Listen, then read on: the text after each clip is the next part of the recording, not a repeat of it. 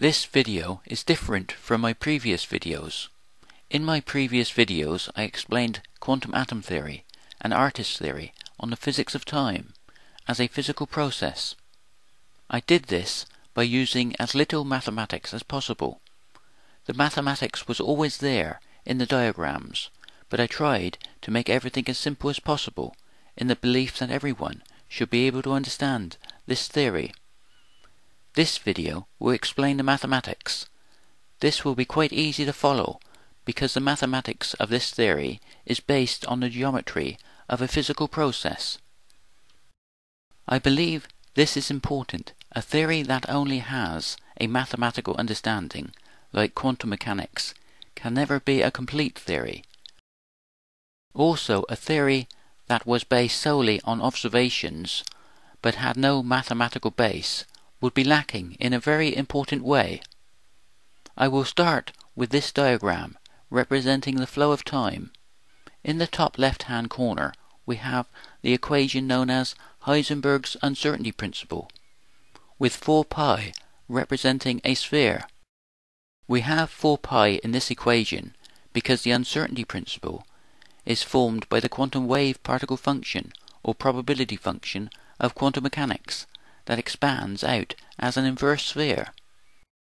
It would be logical if time was formed by this process that represents the spontaneous absorption and emission of light, that time would expand out in every direction in three-dimensional space with the expansion of the universe.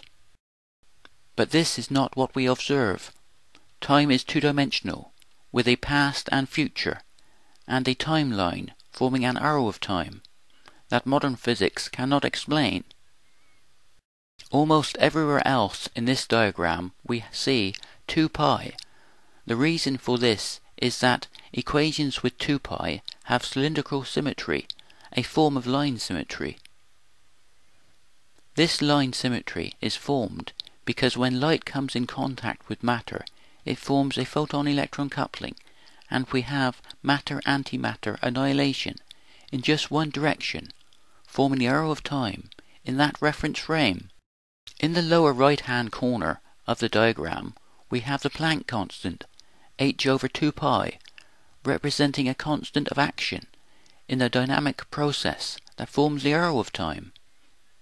Also, we see Heisenberg's uncertainty principle reformulated with energy and time, with 2 pi representing the timeline, instead of 4 pi representing three-dimensional space. Note also that the oscillating wave represents harmonic motion, and that the equation representing the movement of the pendulum is typical of equations representing the movement of objects, with 2 pi representing a universal process of spherical symmetry forming and breaking that we see and feel as the flow of time. This diagram shows a complex plane with the positive and negative numbers and the imaginary numbers going off at right angles, with 0 in the center. This still represents the geometry of a physical process. The 0 represents 0 time, or t equals 0, the moment of now, formed by light interacting with matter, with the positive numbers marching off, forming a potential future with a square of probability, and the negative numbers receding towards a limitless past, representing the positive and negative of electromagnetic waves. In the top left-hand corner we have Maxwell's second law, with north and south magnetic poles cancelling out, equaling 0, within a sphere of uncertainty. This forms the continuous flow of electric charge, with the movement of electromagnetic fields. The electric fields will always be at right angles to the magnetic fields, because the momentum of light will always be at right angles to the surface of the sphere.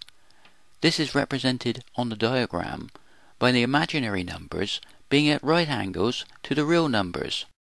In Maxwell's theory of magnetic fields, any moving charged particle creates a magnetic moment. Because positive and negative charge is an innate part of matter that keeps cancelling out, this process is universal and continuous, forming a continuum of time, moment by moment. On the lower left-hand side of the diagram, we have Dirac's equation that also equals 0, representing 0 time, with matter-antimatter annihilation, forming the magnetic moment or dipole moment, with the future coming into existence, photon by photon, quanta by quanta. This magnetic moment is formed when light waves interact with matter to form a photon-electron coupling, and the electron is the most spherical object in the universe. This spherical symmetry, or organization, forms the low entropy that creates a possibility for the continuous increase in entropy, or disorganization, that we have in the second law of thermodynamics as time unfolds. As photon energy cascades down, it forms greater degrees of freedom for the increase in entropy or disorganization, forming the uncertainty of everyday life. In the top right-hand corner of this diagram, we have Euler's identity, the most beautiful equation to come out of the mind of man. But this beautiful equation has no meaning or purpose in modern physics. But in this theory, Euler's identity is interwoven into the dynamic fabric of our universe, with the +1 representing 1 quanta, or photon, equals 0 time, t equals 0, the moment of now. To understand this further, we have to use the next diagram that shows how this spherical symmetry breaks, forming spiral symmetry that has line symmetry for the arrow of time. When the spherical symmetry is broken, it forms spiral symmetry in the form of the Riemann surface rising up out of the complex plane, forming a spiral pattern. Euler's identity is at the heart of this process. The easiest way of looking at this is that the only number you could add to the number 1 to get 0 is -1, and this forms the rotation that breaks the spherical symmetry. Also, in mathematics, the imaginary number I is the square root of -1. There is no objective understanding to this. You could say that this is just the way mathematics is. But in this theory, the imaginary number I is the square root of -1 because it is part of a physical process linked to the square of probability. There will always be uncertainty at the quantum level and in our everyday life, because the imaginary number I is the square root of -1, representing the rotational symmetry that maintains the probability function at t equals 0, the moment of now.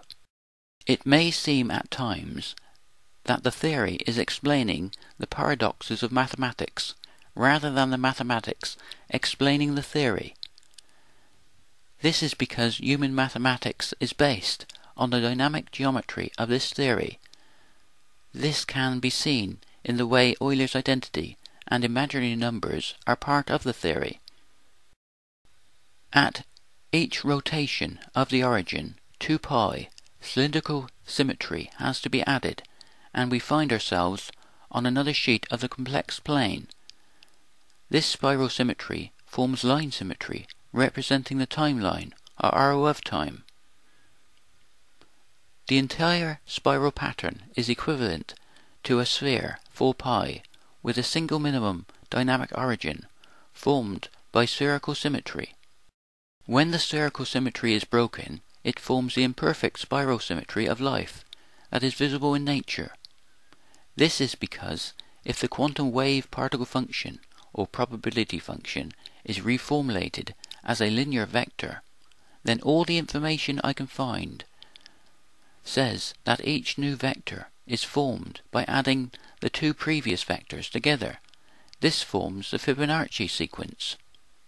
In this theory, we have the Fibonacci numbers in nature, not because of economy of growth or space, but because time and space is being formed by the geometry and therefore the mathematics of this dynamic process. As can be seen on the diagram, we already have 0, representing the moment of now, time equals 0, with +1 and -1 representing the positive and negative of electromagnetic waves. Therefore, we even have the start of the Fibonacci sequence in the diagram. This is linked to Euler's identity, giving this beautiful equation a place in the structure of space and time. In this theory, the Fibonacci sequence can also be mathematically linked to the fine structure constant 137. Richard Feynman, in one of his physics lectures, said that every theoretical physicist is trying to find a reason for the fine structure constant 137. The fine structure constant 137, or the coupling constant C2, is an irrational number that never ends and continues into infinity. This theory predicts that the fine structure constant is a geometrical constant in the physical process that forms the dynamic geometry of space-time, and is the size it is because if you take any two consecutive numbers of the Fibonacci series greater than the number 8 and form them into a fraction, if you then multiply by 360 to get 222, and then subtract this from 360, the result will always be 137.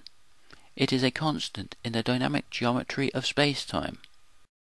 To explain how the probabilistic nature of quantum mechanics can represent the potential possibilities and opportunities of everyday life, we have to use the mathematics of the electromagnetic force that is based on the work of Michael Faraday.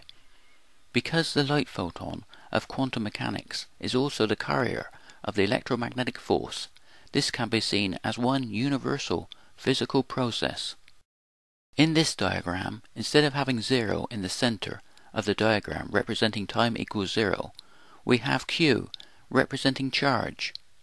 Instead of having a number line representing the future, we have a test charge represented by a little q. The future is represented by potential energy in the form of voltage acting on a charge to move the charge from one point to another point. The voltage is the work done to bring a test charge, little q, from infinity all the way in to a point that is a distance r away from the main charge q. This gives us a totally objective understanding to electromagnetism. We have to do work by putting energy into something to create the potential of our own future. Because this is a universal process, it must be the same for all electrical activity. Therefore, electrical activity in the brain can be seen as the most advanced part of this universal process. Therefore, conscious thought is always in the moment of now, with a continuous stream of thoughts and ideas that can comprehend this process as time, as an interactive process of continuous creation, with a potential future infinity of possibilities. By dumbing down consciousness to the level of electrical activity that is aware of its own electrical potential, we can place the individual observer in the center of his or her own reference frame as an active participant in the dynamics of our universe. Life will create its own ripples in the fabric of space-time as part of one universal process. This is true for the smallest creature as it is for the largest planet. Therefore, Newton's universal law of gravity is part of this process. In this theory, Newton's apple does not fall to the ground because of the downward force of gravity, but because of the upward momentum of electromagnetic radiation or light. Gravity is not a real force at all. It is a secondary force to the electromagnetic force. Objects just freefall towards the greatest energy because it has the slowest rate of time, or the greatest time dilation. I believe this can be seen in the mathematics, with both the gravitational force and the electromagnetic force having the inverse square law. We have the inverse square law because the surface area of the light sphere increases with the square of the radius. Thus the strength of the gravitational field is inversely proportional to the square of the distance from the source. There is no mysterious action at a distance. The gravitational field will work at the speed of light because it is an integral part of one universal process with the electromagnetic force. We have one universal process that begins with the quantum wave particle function, or probability function of quantum mechanics, expanding out as an inverse sphere, and ends with the inverse square law of gravity and Newton's third law of motion. To every action there is an equal and opposite reaction. Gravity is the opposite reaction to the atoms radiating quantized spherical wavefronts of electromagnetic radiation. So far in this video, this theory has been explained using the mathematics that we already have. Now we are going to look at the one new equation this theory is based upon. In this diagram, the Lorentz contraction of space and time is between the energy and mass. The greater the energy, the greater the time dilation, and the slower time will run. Mass will increase relative to this, and each reference frame can be seen as a vortex in space, formed by the rate that time flows. The C2 is light radiating out in all directions, forming a sphere of probability. It is a probability wave of a potential future event, and during the act of measurement, the magnitude squared, or C2, gives a probability for different potential future outcomes. The brackets represent the dynamic boundary condition of the reference frame. This is formed by the surface area of the sphere that forms a two-dimensional boundary condition.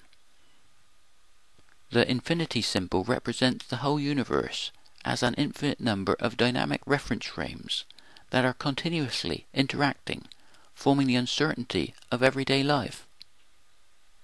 Thanks for watching. Please subscribe and rate. It will help the promotion of this theory.